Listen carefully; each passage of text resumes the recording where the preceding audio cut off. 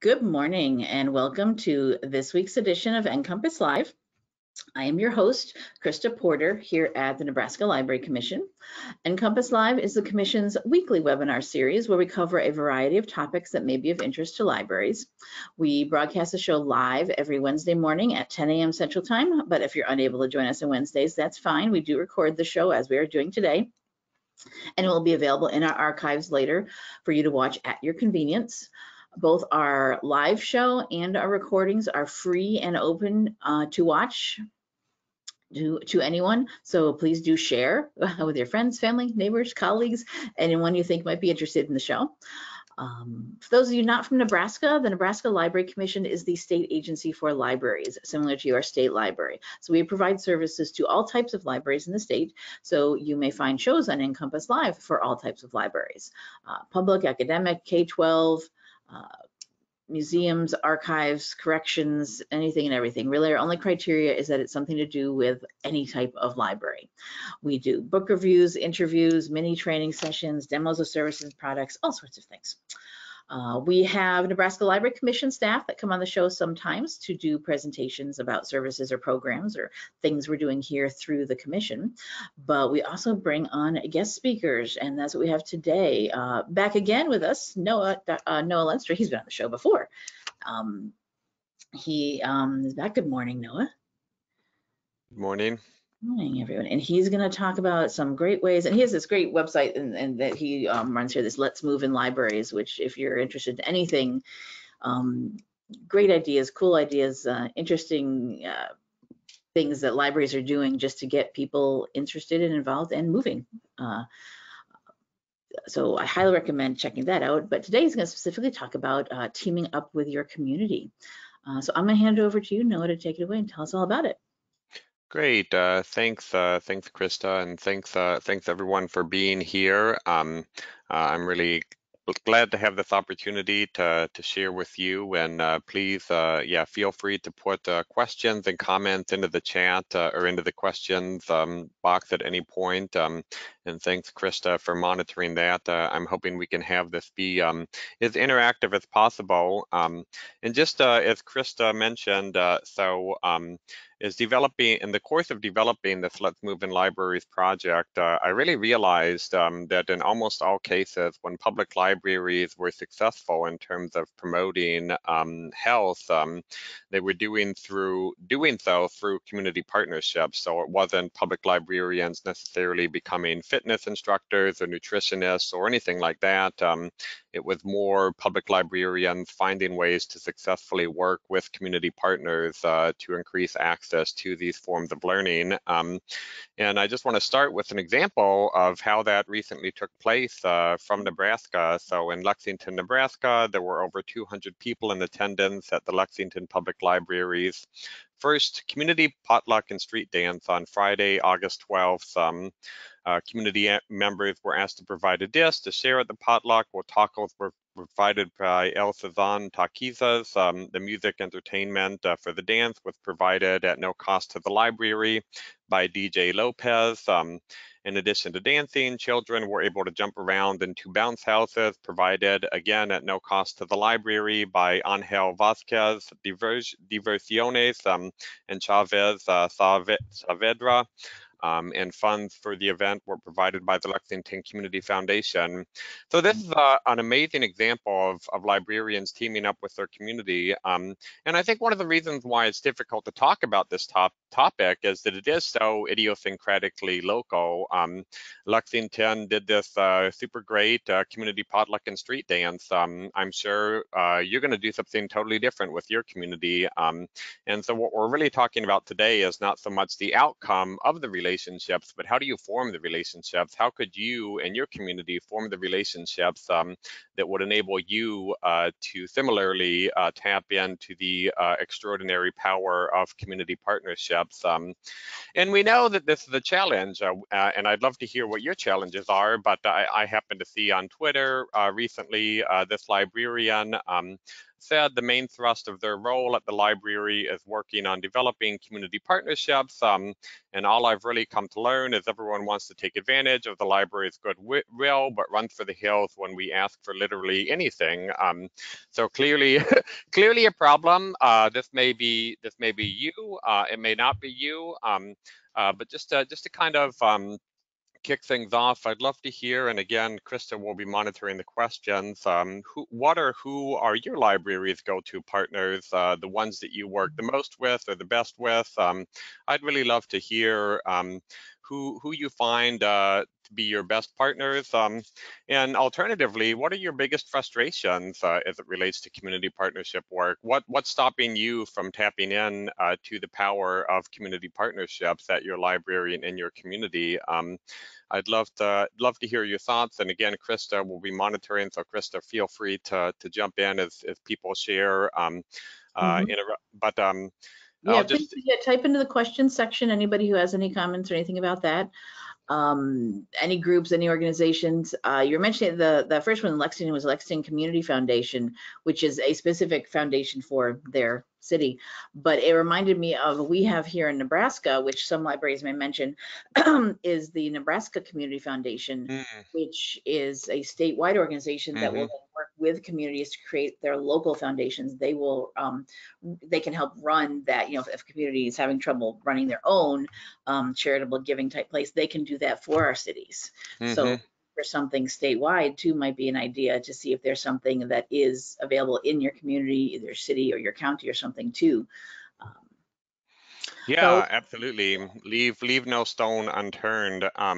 And I'll just say, kind of just to follow up on that, I see partnerships as more than a request for funding. So it's great if you can give people to give you money, but where the rubber hits the road is true, authentic working relationships in which there's a context of trust, and and people feel like they're not going to get taken advantage of, like the librarian that I shared. And I think there is that kind of lingering fear that if we get involved too much in this type of partnership work, we're going to be the ones left holding the bag, and we need to get past that.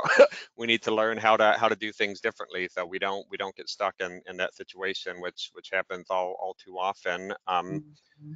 And so, yeah, just is that you? What comes to mind when you think of teaming up with your community? What words or images come to mind?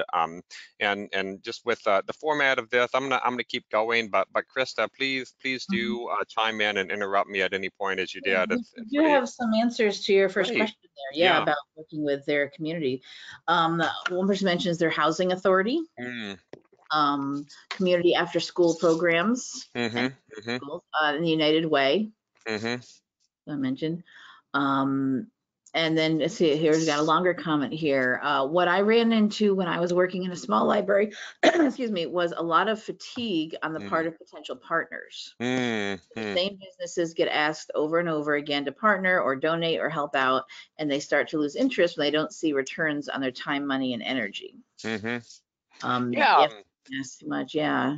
That is a really good point, and I think that, and so again, I mean, and I see this especially in rural and small towns. You kind of have the same, what I call the usual suspects. The usual suspects are always on the planning meetings. They're always the same people, and so there it's kind of cultivating perhaps new people, finding new energy, people that are not kind of the usual suspects.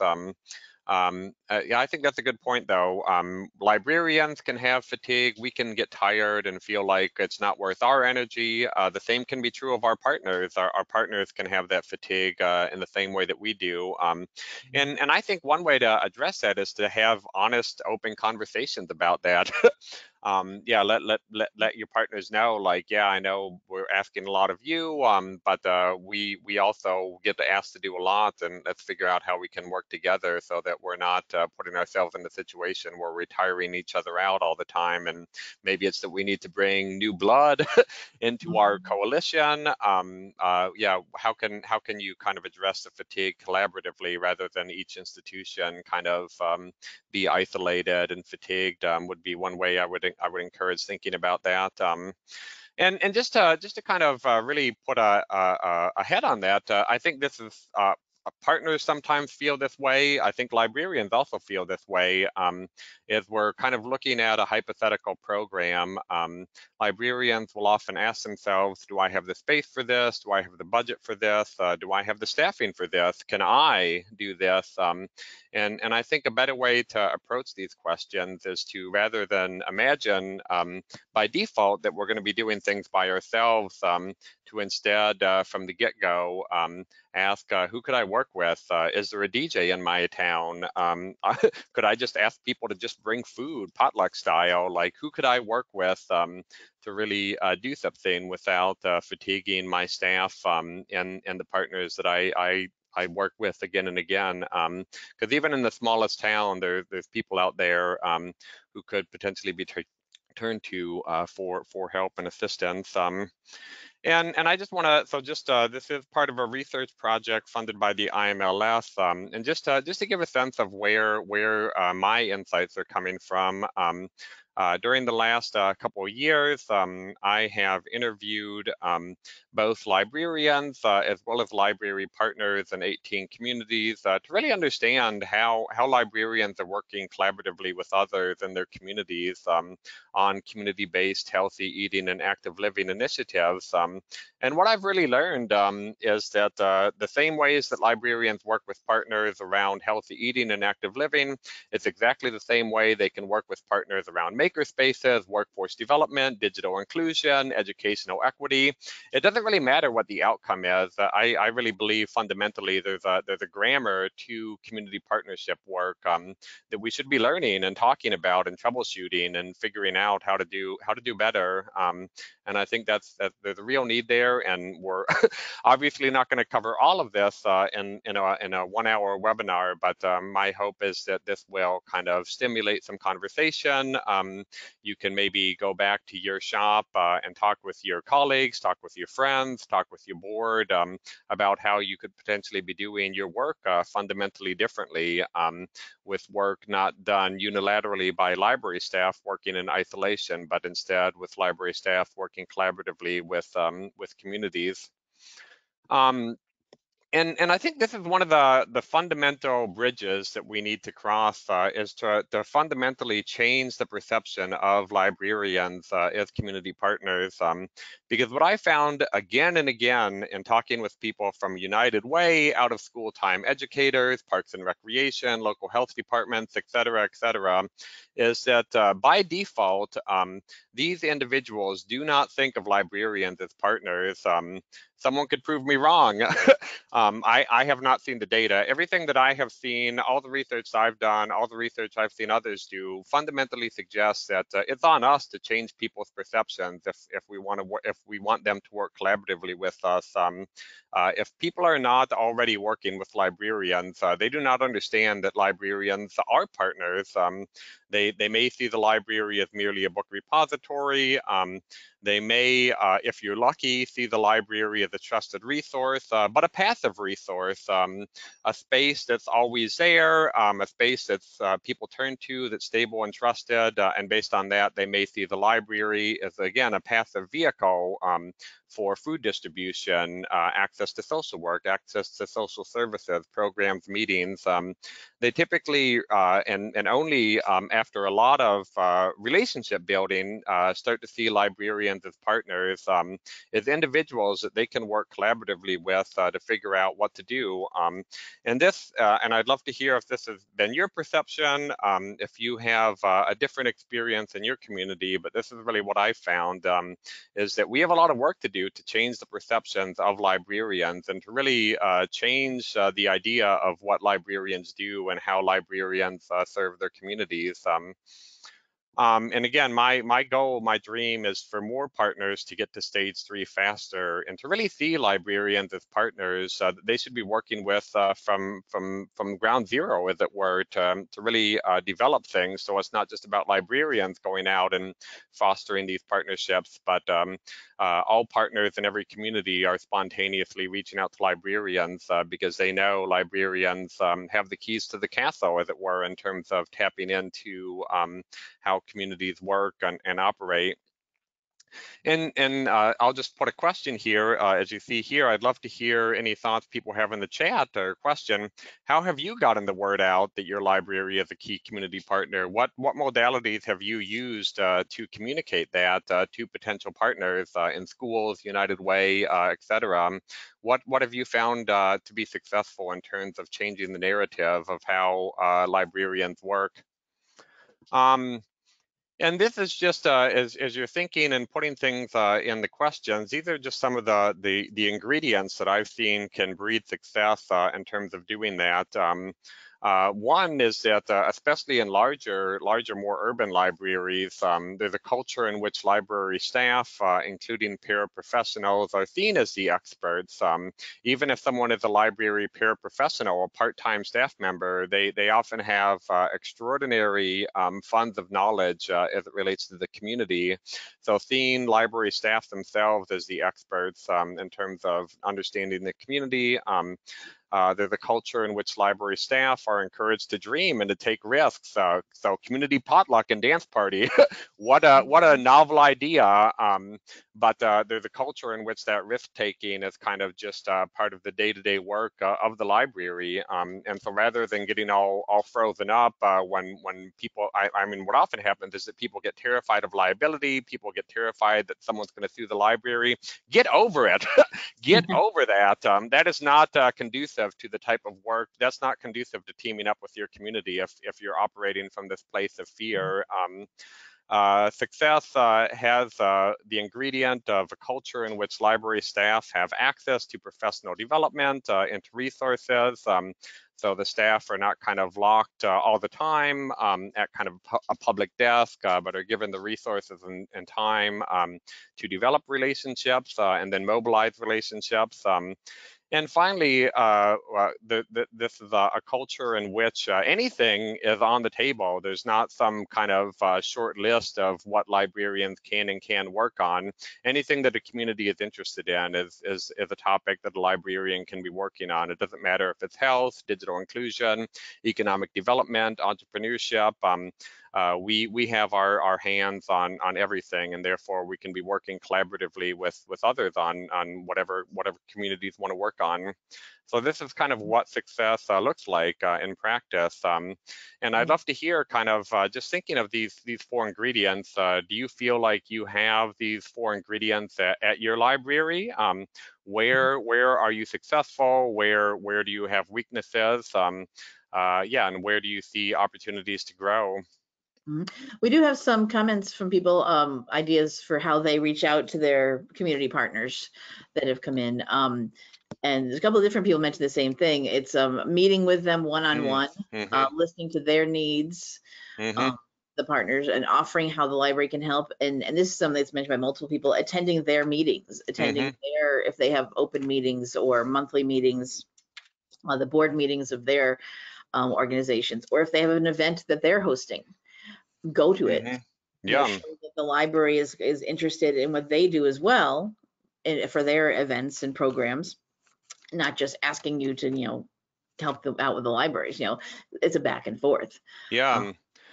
No, and I think those are great, and I love the focus on the one-on-one and meeting people where they are, and I'll just share kind of in my research, one of my favorite kind of examples of that is one librarian in Massachusetts. She told me that one way that she develops these relationships is she quote unquote forgets to take her name tag off at the end of the day. So she'll be walking around the grocery store or whatever, like with her name tag on, and it's kind of, then she's visible as kind of the librarian, and it can be kind of a conversation starter. It's like, oh, I don't know, like I've never met you before. I've never been in the library in 20 years, but it's kind of, yeah, just looking for those kind of easy ways to kind of be approachable, invisible in the community as a librarian, which then kind of opens the doors to conversation about what that means. The one thing that I will say, and I think there's a lot of focus on listening, and I think listening is important. It's fundamental, but so is talking. And we don't talk enough about how to talk about your library. And again, I think so much of the problems that we face come down to the fact that we don't know how to communicate about our own needs. And we have needs. We have needs as individuals. We have needs as institutions. So listen, yes, but talk too. Because I think so often problems arise when we spend all of our time trying to listen and meet people where they are, but don't reflect on, okay, but what do I need? What do I need to sustain myself and my institution while I'm also trying to work collaboratively? So to have that back and forth, there also has to be that cognizance of the fact that we have needs, and that has to be part of the conversation. And I think it can also help as you're going out to really convey to people that that libraries can be a lot of things to a lot of different people. And this is a video that I will often use. I won't don't have time to have you watch it now, but if you have 5 minutes at some point, I would encourage everyone to take 5 minutes and watch this video. It's an amazing story about how this librarian in California, she teamed up with her community to meet a very easy need. So there was California hot. It's a hot place. Southern California gets a lot of sun. And there was kind of this nonprofit community fitness group that was looking for a space outdoors to exercise out of the sun. And as they kind of looked around the community, they eventually found their way to the library. And they asked the librarian, hey, you have a covered parking lot. Would it be possible for you to let us have part of your parking lot for our fitness class? And Norma Arvizu, the librarian's like, yes, of course, you're taxpayers. You are our community. We want this space to be for you. So rather than worry about, oh, someone's going to sue the library or any of the risk and fear that so often people get, it's like, yes, of course, come in, use the library. That's what it's here for. And so it's an amazing example of someone who has the foresight to really listen to communities and then respond by opening the library to what the communities need in that instance. And so I want to tie this to and something that's probably on the forefront of many people's minds. As I'm sure you all know, everyone and their brother has been trying to start story walk initiatives during the pandemic as librarians turn their attention to outdoor spaces. But I think there's an opportunity here. What is a story walk? Like, what fundamentally is a story walk? It's on the one hand, it's a physical installation. It's pages of typically a children's storybook posted along a walking trail. So that's one way to think of a story walk. It's a convenient way to keep providing programming during a pandemic. But I found in my research that a story walk is also a catalyst to community partnerships, because especially if you're trying to do story walks for the long term, you need to be developing relationships to work collaboratively with others to figure out who's going to maintain this installation. We can't be going out mowing grass and and kind of weatherizing this. We need our partners to help us. It can't just be about librarians doing this work all by ourselves. And this is not a new phenomenon. As I've been researching the history of the story walk movement, I found this Show Me librarian from Missouri back in 2014 talking about there are many reasons why I love the story walk project. We now have a partnership with our county parks department. The picture book walk has truly been a joint effort with the library and the parks sharing ideas and tasks. As a result, we now have a working partnership. We know how to work together to get things done. The potential in this new relationship is vast. And this is what we need to be doing. We need to shift our thinking from programs. What are the programs and services that we want to provide to instead, what are the relationships that we want to cultivate and leverage? And in this case, the relationship was with a county parks department. But we have such potential to be out there kind of cultivating and leveraging relationships to transform our community and also to transform how librarians are seen and perceived. which at the end of the day is going to be the good community goodwill that you need if you're trying to get a bond referendum going, or a new building, or any new initiative that's going to require taxpayers to come out in support of the library in some way. And so again, it's about shifting our thinking from what services can we provide to what relationships can we have with our community, and what do we want those relationships to look like. And I'm just going to skip over this, but again, it's just lots happens in libraries. The other thing I think is, and I can't say this enough, is that I think sometimes we fall into the trap of imagining that we can only touch certain things. We can only be about books or literacy, but lots happens in libraries: health, economic development, digital inclusion, lifelong learning. That's extraordinarily vast in and of itself, cultural heritage. And just really open Pandora's box, as it were, and start from the premise that anything can happen with the right partners in place. And that's just a reality I think we need to wake up to if if we haven't yet accepted it. And so again, it's also about shifting from being all things to all people, which I hear all the time. People are like, I have so much on my plate. How could I possibly do anything more? And I hear that, and I think that the answer is stop doing everything. Stop doing all things for all people. Stop imagining that you have to do it all by yourself, and instead start thinking about how you can get together with others to do new things, whether it's a story walk, a community potluck and dance party. The particular initiative in some ways doesn't really matter. It's more about the fundamentally, how do you get out there and form those relationships. And again, like I said, it's also about being articulate about your needs. You have needs. That's a reality. So go out there and listen, meet people where they are, but also ask, reflect. As an individual, as an institution, what do you want from partners? What do you have to offer partners? And then think about how you communicate those things.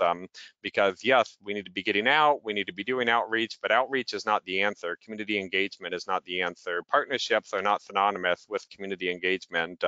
Those are both important, but different things.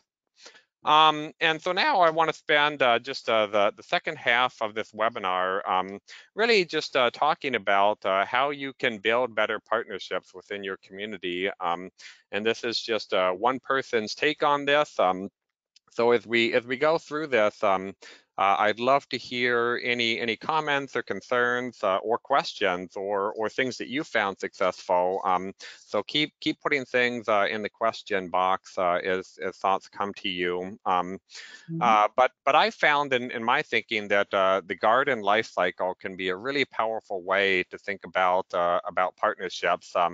And one reason why is that I think sometimes people are concerned that if they start working with someone, they're going to be working with that organization or individual in perpetuity for the end of time. And that's not true. Just as in some gardens, you plant different things in different years. Just because you start working with someone doesn't mean that you're all of a sudden married for the rest of eternity. So some partnerships are perennials. They may come back year after year. Others are annuals. Learn to recognize the difference. Learn to recognize who are the organizations and individuals that you can always count on. Who are the organizations and individuals that you may be able to count on for this particular thing, but you can't necessarily count on them for everything. And also learn to let go, but also learn to recognize when, hey, the Parks and Recreation Department, they just hired this new director, and this person is super gung-ho about working with the community. We need to catch this person's ear and make sure they know kind of what we're trying to do in the library and are interested in working with us. But just as in a real garden, there are no guarantees of success. You may think you have the perfect seeds for your climate, for your local environment, and nothing happens. And that's fine. I think failure is a part of the process, just as it is in a garden, because every season we're back in the garden, and every season we're back in our community, kind of beating the streets, as it were, to find people we can work with to make a difference in our community. And so let's talk a little bit about kind of how do we plant the seeds of community partnerships? How do we nurture those seedlings? And how do you harvest your bounty? And the fourth part is kind of putting your garden to bed. Apologies, I left that off the slide. But starting with the seeds, and I really think that the fundamental seed of community partnerships is trust and relationships. You and your partners need to know each other, and you have to have some sort of trust. There has to be some shared common language. And you can start this internally by kind of reflecting on what groups or organizations you and your library may already be connected to, not only staff, but your board, your friends, even volunteers. You may find that you have a lot of kind of seeds out there that you can cultivate. Another great way to kind of plant the seed is to really find those kind of umbrella organizations. So someone mentioned United Way. I think United Way is kind of the perfect example of an organization that has its tentacles into a lot of different areas. So these kind of catch-all organizations, United Way is one, Rotary is another, Chamber of Commerce. There could be a health coalition or food council in your community. I mean, they'll be different from place to place, even a community foundation, but just who are the organizations that exist in part to bring people together? That's where you need to be going to kind of be planting the seed and building the trust, building up the idea that the library wants to be seen as a community partner. And I think also as we're doing this work, and I can't emphasize this enough, to do it sustainably, you also have to be taking care of your own needs. And so it's not about kind of just putting yourself second and the community first. It's about really reflecting and building up for yourself your own rationale for doing this work. So why are you a library worker? Why do you continue to get up and go to work in libraries? And really use that kind of almost internal purpose to kind of keep you motivated and to keep you kind of beating the bushes, as it were, when people ask you repeatedly, how does it feel to be sitting around reading books all day, or all the other nonsense that we know people are going to start saying when we start communicating about the vast potential of librarians as community partners. So build up your armor, build up your strength to go out and be like, actually, that's not how any of this works. But yeah, let's talk about how we can actually work together to make a difference. And confidence is a key ingredient in the process of building relationships. Yes, we need to listen. Yes, we need to meet people where they are. But if we are not confident, fundamentally, we are not going to go very far. If you're only listening and kind of absorbing what people say, you're going to get burnt out. You're going to feel like you're being taken advantage of. And part of that is on you. Part of that is because you haven't been articulate about your needs and you haven't built up the confidence. So be confident, be bold, be brave, and be aware of all that you and your library have to offer the community.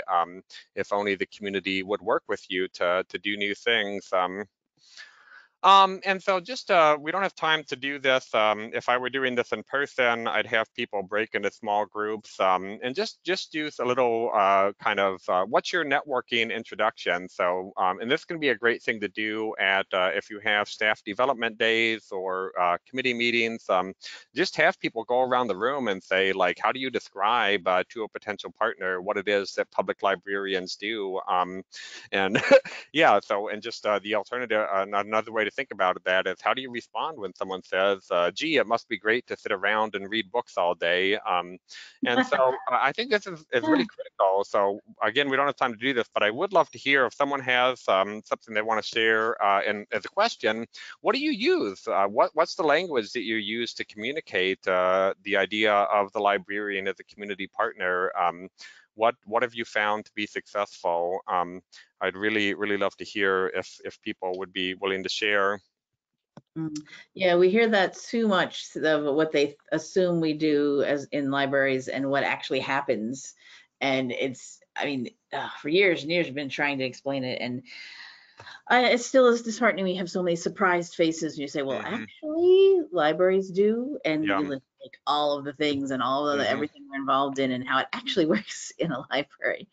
So if anybody has any like uh, cool tips or tricks or how you've been able to get that point across, please share. We need more ideas about how to get that word out. Yeah.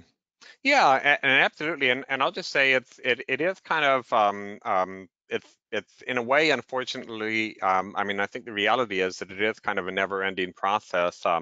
Even if you establish that, I mean, the staff of your partnering organizations may change. You may have a go-to partner in Parks and Recreation who retires, and then they bring on a new staff member, and so you have to be actively doing this on an ongoing basis. You have to be planting the seeds permanently. Just like in a garden, you can't kind of plant seeds once and expect to get watermelons for the rest of your life. You have to be out there doing it on a regular basis. Yeah, great. And somebody say earlier, yeah, that was a great analogy about that. Yes. And so someone here does say, I tell people my job is to take the library to the people out Mm. into the community. And when people say it must be nice to read all day, I just say, I wish. Mm. Yeah, The other things I yeah. do that I don't have time to read. Hmm. Hmm. Yeah, I like that. Yeah, and I like that idea of taking the library to the community. I think that's really great. So good, yeah, great. And so just to kind of keep moving things along. So we've talked about planting the seed, but what do you do with those seeds? So you have trust, you have relationships. What do you do with that trust and those relationships? How do you kind of yeah, kind of help those seedlings kind of come out of the ground and start to produce something valuable for the community? And again, so I think someone kind of hit the nail on the head earlier when they talked about active listening, basic small talk. But again, also telling the potential partner about you, being articulate about your goals. What's the vision you have for your community and for your library in the community? And then that's kind of first date. But when we're talking about nurturing the seedlings, we're really talking about that second date. So you've built up that basic trust. You have a modicum of shared understanding. And then be bold, pitch an idea like I saw this library in Lexington or Omaha or anywhere. I saw this library did something. Yeah, I mean, do you think we could do that? And I'll give you an example of how this works. And again, I think a story can sometimes go a lot way. So this process literally happened in a community called Seabrook, Texas. And so I interviewed the librarian who did this. So to kind of take a step back. In Seabrook, Texas, the librarian there, she saw other libraries starting community gardens, and she thought, we have this green space in our library, we have this lawn space. Wouldn't it be great, rather than just have grass that nobody uses, to utilize this space to start growing food and teach people about how to grow food? And she knew there was literally no way that she and her staff could do this by themselves. So that's a non-starter. So rather than kind of say, okay, we don't have the staff time to do this, we're going to let this idea go by the wayside, she very smartly said, okay, every time I go out in the community and talk about the library, I'm going to also tell people we have this great space and would love to start a community garden. And she did that. She went to the Rotary, talked about the library. She went to the school, talked about the library and tell people to sign up for your library cards. And she'd kind of weave into that. Oh, and by the way, we would love to start a community garden. And so she did that for a couple months. And at one of these meetings, the city manager was in attendance.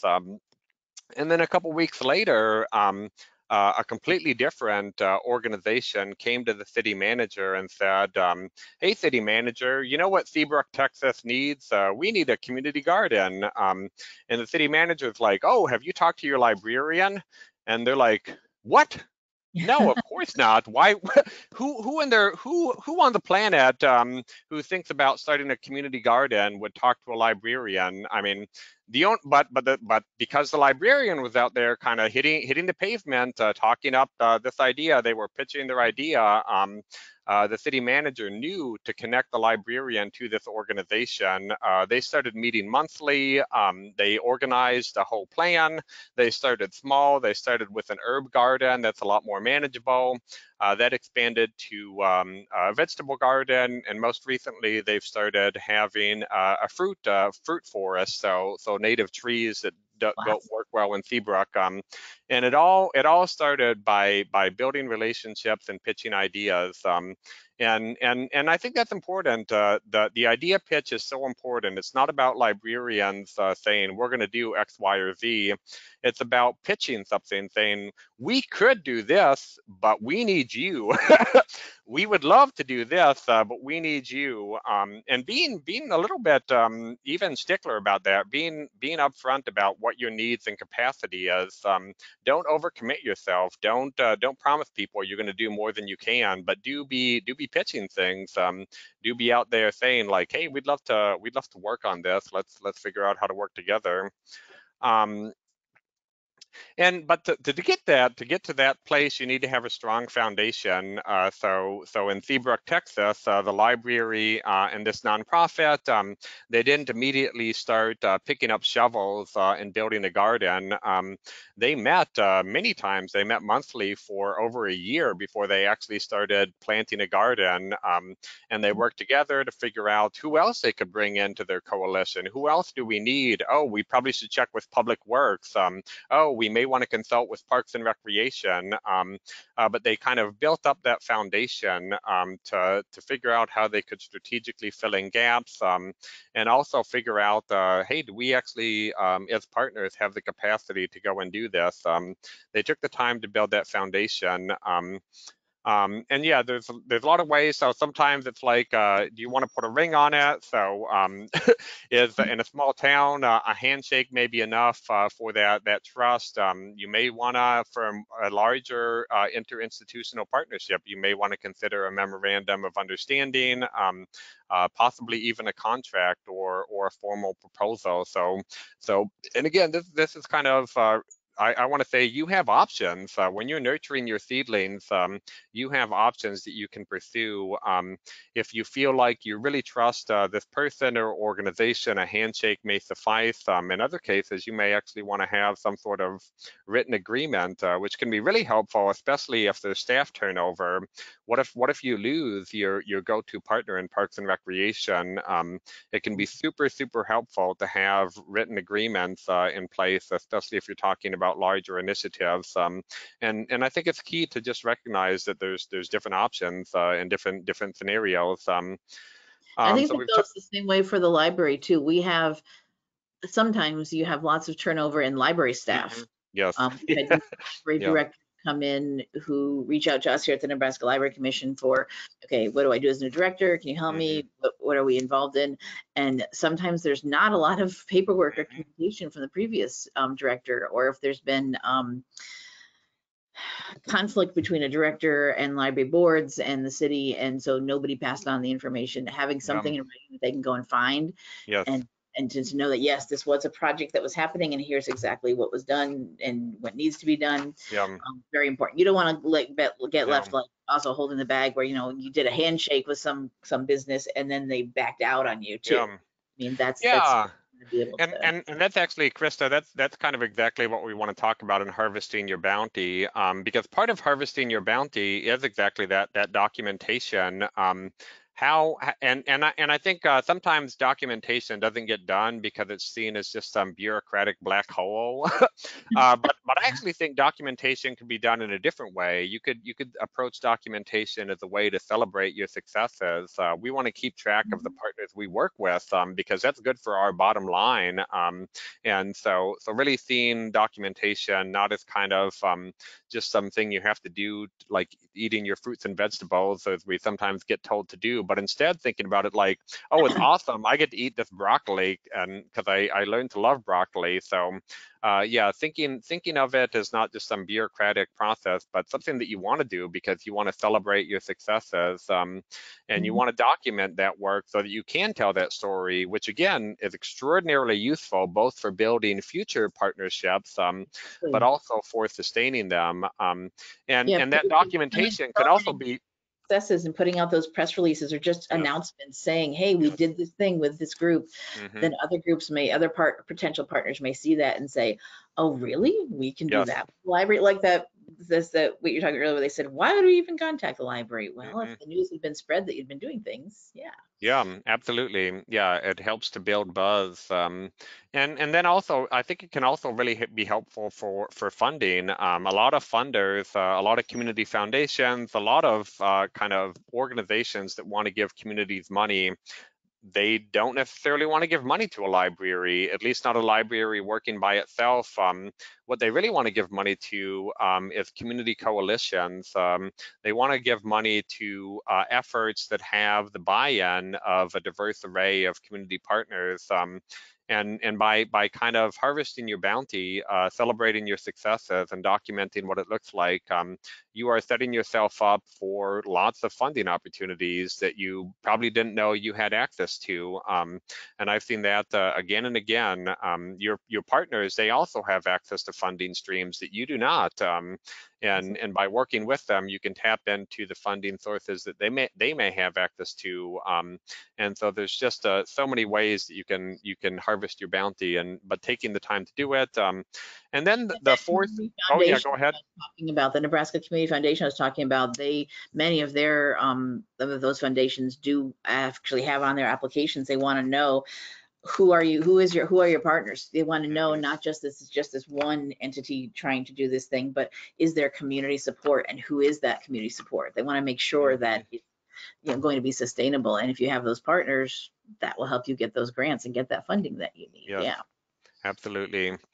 And then just the last step, and then we'll have time for kind of just Q&A and discussion, is to, at the end of the day, you've kind of planted some seeds, you've nurtured those seedlings, perhaps into specific programmatic initiatives, you've harvested your bounty, and really celebrated what's come out of your garden by documenting it and sharing it, and then at the end of the year, you kind of reflect, you take the time to say, like, wow, that partnership was great, I can't wait to do that again. Or alternatively, like, that partner was awful to work with. They expected us to do everything. We are never going to work with that organization again. Although never say never, because they may have some new staff a couple years from now. But yeah, just be aware that not every partnership that you work with is going to be an annual or a perennial.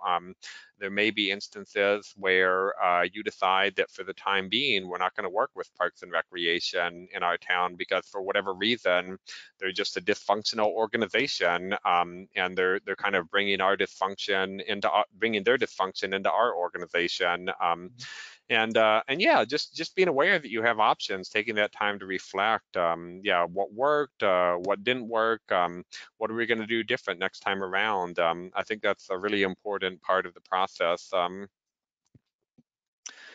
And yeah, I'd love to hear. I think when I gave a version of this at the Association for Rural and Small Libraries conference last October, I asked this question: have you ever had to let go of a partnership, or have you ever had a partnership that really did not work the way you thought it was? And it was amazing because, like, everyone had stories to share, and it was clear to me that people are not finding opportunities to talk about these challenges.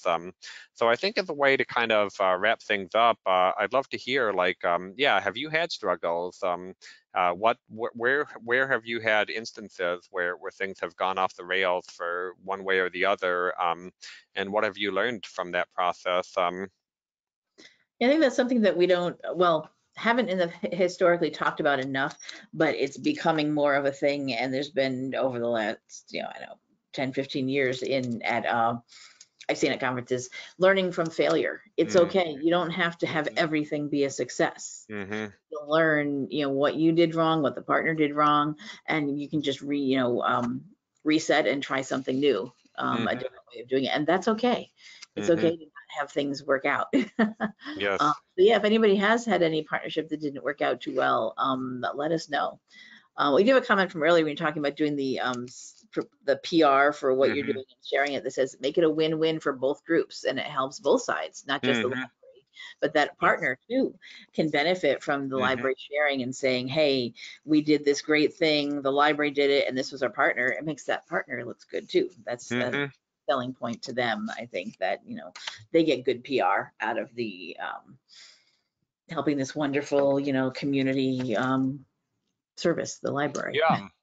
Yeah, and I think when you're thinking about kind of that win-win and kind of yeah, PR, I know sometimes it can be really helpful to think very strategically and deliberately about this. So I talked with a library in Maine, kind of small town Maine, and for them it was strategically, politically extremely important that they have a good working relationship with their local school district.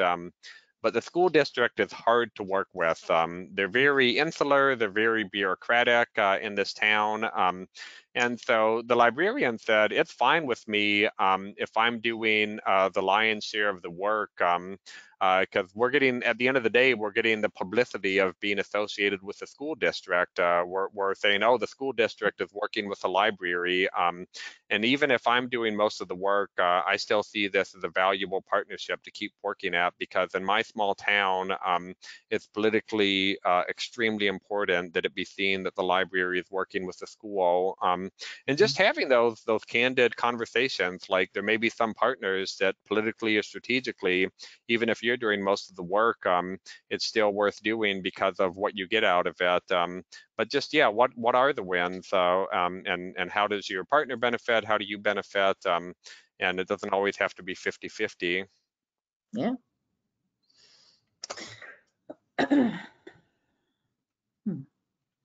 But yeah, this is and just I'd love to just to kind of wrap things up. What have you heard that is new to you? What do you need to better understand this topic, and take what I've said and shared and put it into practice? And fundamentally, how can we, or how can I do this presentation better? Because I'm always learning as well. So I'd love any feedback. And if you feel like you'd prefer to put it in an email, you can email me, just my last name, lenstra@uncg.edu. And I wanted to share, so I'm not just kind of talking with librarians. As I do this work, I'm also trying to really talk with partners. So how can we shake up common partners to get them to see librarians different? And so as part of that, I'm actually speaking at the Kansas Department of Health, the statewide public health department in Kansas, working with a faculty member at Emporia University, as well as a librarian in Southeast Kansas, to do a webinar on closing the gap, really focused on what do people working in the health sector need to know in order to work better with librarians. And so to kind of do this, it's not enough to just talk with librarians and tell them to do things differently. We also need to be having analogous messages put out there with people in the health, education, technology. It's really about, and so if people are interested, you're more than welcome to join us September 8th. And I think we're about at time. So yeah, any other final thoughts or questions people have? And like I said, if you have any feedback, I would love any feedback, the good, the bad, the negative, about how things went. It really means a lot to me, and I take it very seriously. Yeah, definitely. I was actually I was just noticing on that that you're doing in Kansas, Janet Reynolds, she was a presenter at one of our Big Talk from Small Libraries online conferences. Hmm. Yeah. Back, I was just looking up your 2020, and she spoke about fitness, food, and fun with senior Yes. citizens, that is. Yeah. No, I love Janet. Janet's really she's the best, and she's really like I see Janet as kind of like an amazing model of kind of this collaborative librarianship, because literally everything that she does has some sort of community partners roped into it. So it's like, I mean, she's got and she leaves no stone unturned. She's like, okay, we want to have some exercise classes for kids during our summer reading. I can't do this. But I know the retired PE teacher. Let me go see if I can get the retired PE teacher to do fitness Thursdays for me for the kids coming to summer reading. And she's just like so good at kind of building those relationships that allow her library to be a center for learning in so many different modalities. See, that's something that's interesting. That's awesome. Just I know a guy basically is Yeah. that's a partnership. I know a Yes. guy who's into this kind of thing. Let's just ask. It doesn't have to be like an official organization or a business. It just could be I know somebody. Yeah, very organic. I mean, that's why I love the garden life cycle, is that I think it works best when it is organic, and you have some kind of safeguards in place to kind of document how things went. But at the end of the day, it's an extraordinarily organic process. We do have a couple comments. Someone says, "Thank you so much, Noah. Great program." And then someone says, "This has been wonderfully thoughtful. I wonder if any of these steps could be transitioned into templates, almost a workbook of sorts to help libraries proceed." Thank you. And that makes me think about, I'm wondering, you said some of what you're doing is part of an IMLS grant. What is that grant still being worked on? Is there more to come out of that? Yeah, yeah, it is, and thank you for whoever answered that. We do have a project website. It's kind of part of the broader Let's Move in Libraries. Probably the best way is just to subscribe to our monthly newsletters to get key updates. And if you email me, I'll add you. But we are planning, and so we're in our last year now. So we are hoping to put together some sort of handbook or playbook, playing around with the vocabulary, but something that would take some of this content and put it into kind of a more action-oriented format that people could peruse either physically or online. So I really appreciate that feedback, and stay tuned for more, because it's definitely something I want to work towards creating. Yeah, so thank you. Nice. We'll look forward to that. Absolutely. And honestly, I am signed up to the newsletter, so I do get all the announcements. It's not overwhelming, like you said, monthly. Just updated what's going on in the Let's Move in library. So it's good to get ideas too for what other libraries are doing. Great. Well, I know we're about at time, so it went a little bit over. So I want to thank everyone for We your started a time little today. after 10 o'clock, so Yeah. that's not a problem. Yeah. All right. So thank you. I'm going to pull presenter control back to my screen here.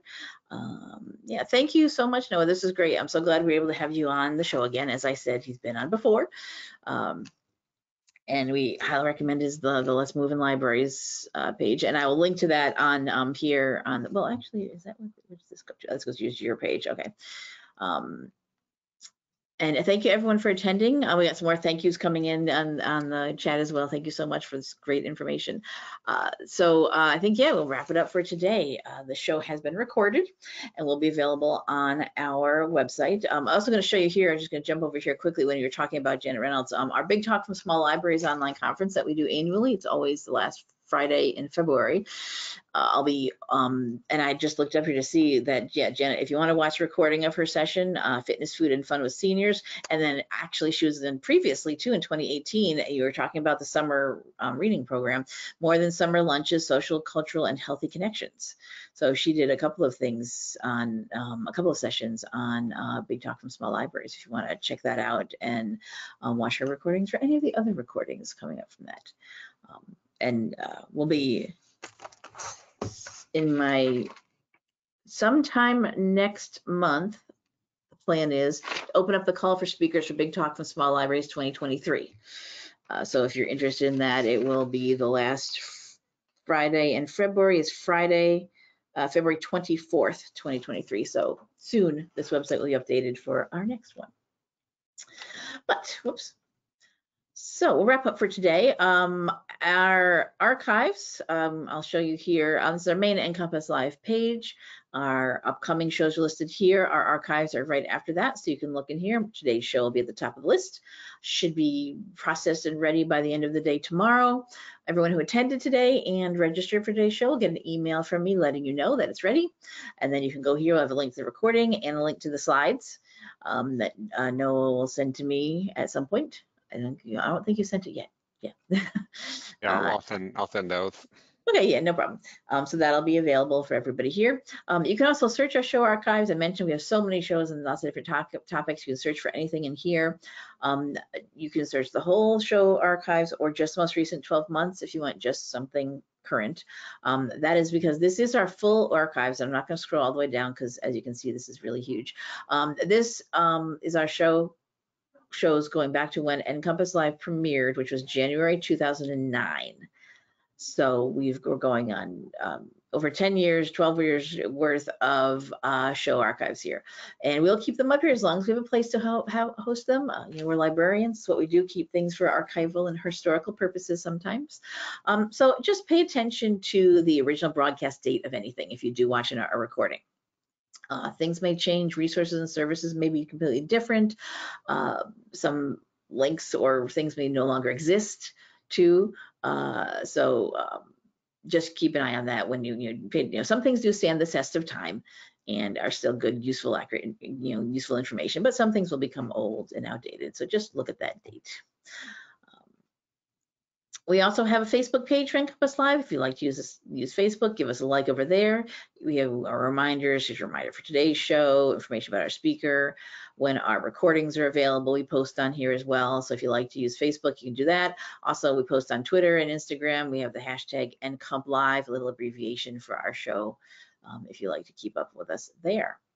So that'll be it for today. I hope you join us for next week's show when it is Pretty Sweet Tech Day. The last Wednesday of every month is Pretty Sweet Tech, when Amanda Sweet, our technology innovation librarian, comes on the show to talk about something techie related. So we do tech shows other times in the month, but you can always count on her to be here at the end of the month. And next week, she's going to be talking about WordPress layout walkthroughs from the blank page. So she's got a lot of questions about how do I customize my WordPress so it just doesn't look like everybody else's. So she's going to take us through some, and there has been an update recently, I know, to WordPress. So this will be helpful to a lot of you maybe have been struggling with figuring out what do I do now. So please do sign up for that show and any of our other upcoming shows. We've got September dates getting filled in here. Note October 5th, we always take the week off for our Nebraska Library Association annual conference. This year it's October 5th and 6th, so we will not have an NCompass Live on that week. So other than that, thank you everyone for being here today. Thank you for joining us again, Noah. Glad to see you. I'm sure we'll have you on again sometime. Maybe when you wrap up this project, you can come back and report to us on how it all went.